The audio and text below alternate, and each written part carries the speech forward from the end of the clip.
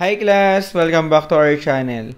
For this video, we will discuss the confidence interval for the difference between two population means. Okay, so ang formula guys na gagamitin natin to find the confidence interval for the two population mean is equals to this formula. Okay? Yun nga lang, magagamit lang natin to guys if we assume that the two populations have equal but unknown population variances. Okay, so equal yung kanilang variances dito. And at the same time, yung kanilang sample size is parehas less than 30. Okay? So ngayon, yung ating critical value is may degrees of freedom which is equals to n sub 1 plus n sub 2 minus 2. Okay, so since we have two groups, so ibig sabihin may dalawa tayong sample size. Okay, then yung SP dito sa ating confidence interval, yan yung ating pooled sample standard deviation which is equals to this formula. Nakuha guys? So, our confidence interval guys can also be written as the first sample mean minus second sample mean minus E. Again, yung E, that is our margin of error. Then, dun sa ating upper confidence interval, we have the first sample mean minus the second sample mean plus the margin of error. Okay? Where margin of error is equals to the critical value times the pooled sample standard deviation times the square root of 1 over n sub 1 plus 1 over n sub 2. Nakuha guys? So let's have our first example. A group of 15 students was taught using a new method of teaching math, while the second group of 12 students was taught using the traditional of teaching math. So at the end of the grading period, the same examination was given to each group. So, the 15 students who were taught using a new method made an average of 88 with a standard deviation of 8. And the 12 students who were taught using the traditional method made an average of 80 with a standard deviation of 5. So, find the 95% confidence interval for the difference between the population means. Assume that the population is approximately normally distributed with equal variances. Okay? So, dito guys, pinapagawa sa atin yung confidence interval for the difference between the two population means. Okay, so ang first step natin dito guys is we need to write the given information. So, kung mapapansin nyo, we have two populations dito na pinag-uusapan. So, unahin natin yung ating first population.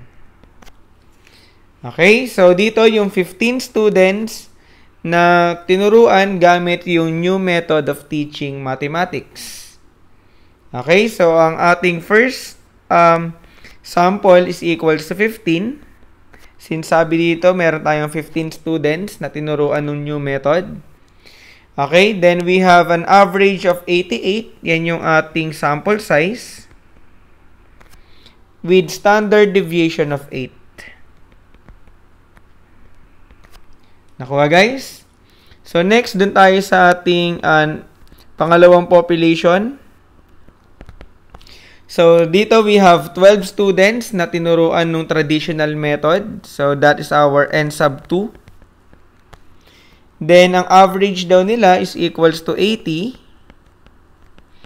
Okay, yan yung ating x bar sub 2, yung second sample mean, with standard deviation of 5. Okay, so that is our S sub 2. Nakuha guys? So ngayon, after natin ma-identify yung ating mga given information, ang next step natin is to get the degrees of freedom. Okay, which is equals to n sub 1 plus n sub 2 minus 2, which is equals to n sub 1, so that is 15. Yung ating n sub 2 is equals to 12 minus 2. So, therefore, yung ating degrees of freedom is equals to 15 plus 12 minus 2. So, that is equals to 25. Okay? So, next is identify natin yung ating alpha. So, dito guys, ang pinapagawa is the 95% confidence interval. So, that means na yung ating alpha is equals to 5%, or in decimal, that is 0.05. Tama? So, pag dinivide natin yan by 2, okay, so ang alpha over 2 natin in one tail is equals to 0.025.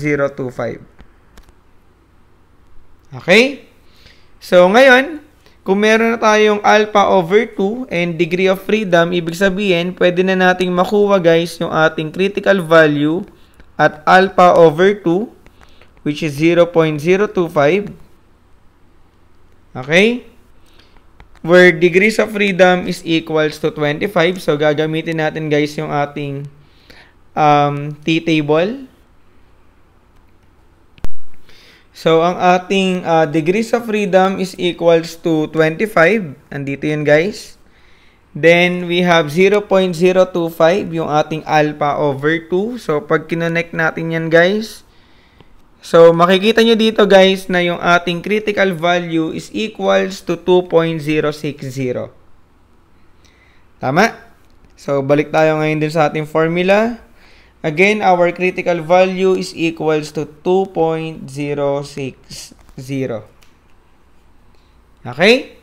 So, next, kunin natin guys yung ating SP. Ito yung ating pooled sample standard deviation, which is equals to the square root of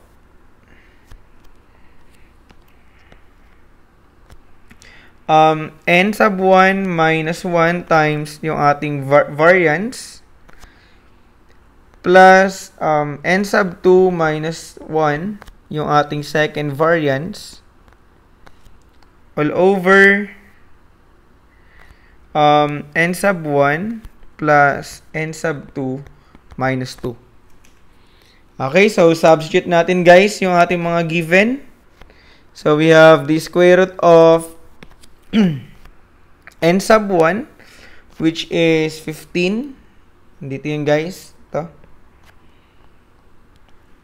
Minus 1 times yung ating variance. So since ang given is yung standard deviation, so i-square na lang natin yan. Tama? So, that is standard deviation square. So, yun na yung ating variance. Plus n sub 2, which is 12 minus 1. Then, yung variance natin. So, since given yung standard deviation, so, i-square na lang natin yan. Nakuha, guys? All over n minus n sub 1, which is 15 plus n sub 2, so we have 12 minus 2. Okay? So, pag sinolve natin yan guys, using our calculator, so lalabas doon na yung ating SP is equals to 6.84. Okay? So, ngayon guys, kung meron na tayong SP and yung ating critical value, we have 2.060 yung ating critical value. Then, SP natin, 6.84. So, ibig sabihin, pwede na nating masolve, guys, yung ating margin of error. Tama? Which is equivalent to the critical value times SP times the 1 over n sub 1 plus 1 over n sub 2. Okay, so ang ating critical value, we have 2.060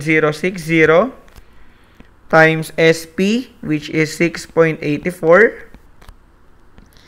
times the square root of 1 over n sub 1, yung ating first sample, which is 15, then plus 1 over n sub 2, yung ating second sample size, which is 12.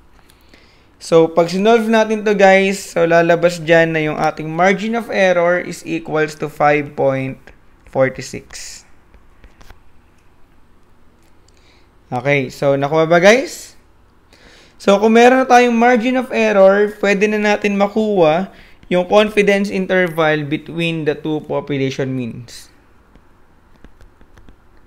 Okay, so kung tandaan nyo yung ating formula doon, we have the first sample mean minus the second sample mean minus E.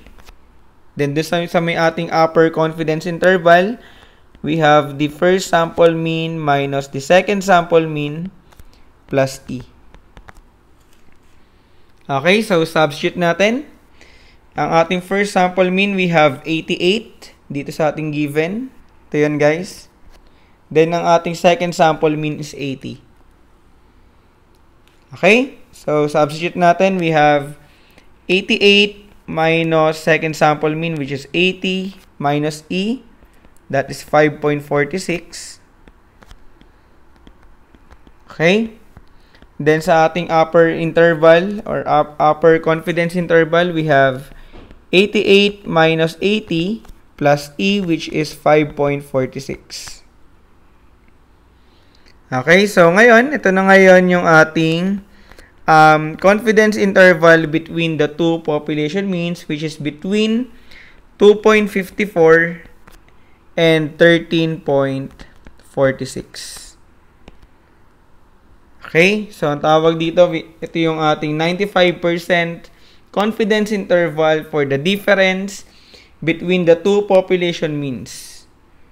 Okay, so we're in yung ating 2.54, that is our lower confidence interval, and yung 13.46, that is our upper confidence interval. Okay? So, this is the end of our video. I hope naintindihan nyo guys yung ating topic. So, if you have questions or clarifications, kindly put them in the comment section below. So, thank you guys for watching. This is Prof. D. I'll catch you on the flip side. Bye!